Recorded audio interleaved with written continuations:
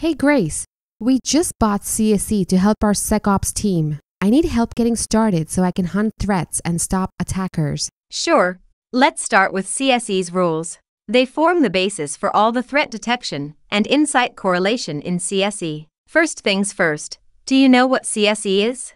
Of course, CSE stands for Cloud SIEM Enterprise. It's a cloud-based enterprise-grade SIEM. And SIEM stands for Security Information and Event Management. Someone's been studying their acronyms. The CSE platform can take all your security logs and correlate them to help you make data-driven decisions and investigate security events. So, do you know what a CSE rule is? Not really. I saw this definition in the docs. A CSE rule is logic that fires based on information in incoming records. When a rule fires, it creates a signal. Yeah, that definition has a lot of jargon. Let's break it down. First, a record is a message that has been normalized to match a defined, structured schema. Like how every log message uses a different timestamp, a record will normalize them all to one timestamp standard. Great example. CSE would convert your timestamps to the same standard. Now, the next thing you need to understand is a signal.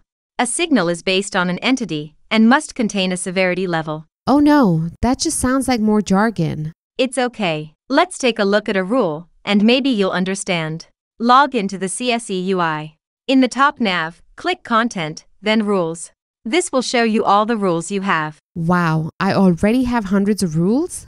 Yeah. Sumo Logic is constantly updating the rules and insights in CSE based on the latest cybersecurity threat intelligence. Click the Help icon in the top right corner to see the latest announcements. Wow, these updates happen every few days. No wonder CSE keeps my data secure. Yeah, less work for you, huh? Now, click Create so we can make another rule to help you understand entities and signals. Looks like there are 4 types of rules: match, threshold, chain, and aggregation. Yeah, each rule type fires under different conditions. Match rules are the simplest. They look at a single rule and check if certain conditions are met. Sounds like I want a match rule to keep things easy for now. Good idea. Click it. Okay. So here you see a rule. Match rules are really just fancy if-then statements. On the left, you have your if statement. The if part can be whatever you want, like if the IP address matches a blocked IP. And on the right, you have your then statement. For all rules, the then part is to create a signal out of a record that matches the if part. So when I write a rule, I only have to configure the left part? Not exactly. You have to configure the then statement too. The signal must contain an entity. That's usually a unique identifier, like a MAC address or host name. The signal must also contain a severity, which you can customize to be higher or lower, depending on your rule. And you can pick a stage, based on what part of the MITRE attack framework your rule applies to. You can give the signal a name and description too, but entity and severity are required. What do those entities, severities, and stages get used for?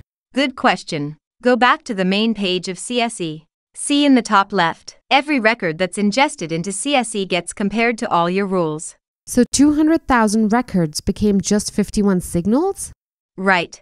When the if statement of a rule gets triggered, it becomes a signal based on an entity. Click Entities to see the entities that have a signal based on them. Okay. When signals with the same entity get created, their severity scores are added together into an activity score. If the severity gets high enough, they combine into an insight. Check out the Insights tab now. All right. Wow, these insights names are using the stage from the MITRE attack framework. Yeah, that's why it's important to configure the stage when setting up your rules. I see. When I first logged into the CSE platform, I saw records, signals, and insights, but I wasn't sure how they all are related. So let me try to summarize. A rule takes a record, which is a normalized log message. If the rule matches the record, it decides if it's a signal. That's right. And that signal has an entity and a severity score. So then CSE uses correlation to turn all those signals into insights based on those entities and scores? Yeah, you get the idea. Awesome. Thanks, Grace, for showing me how CSE rules turn records into insights.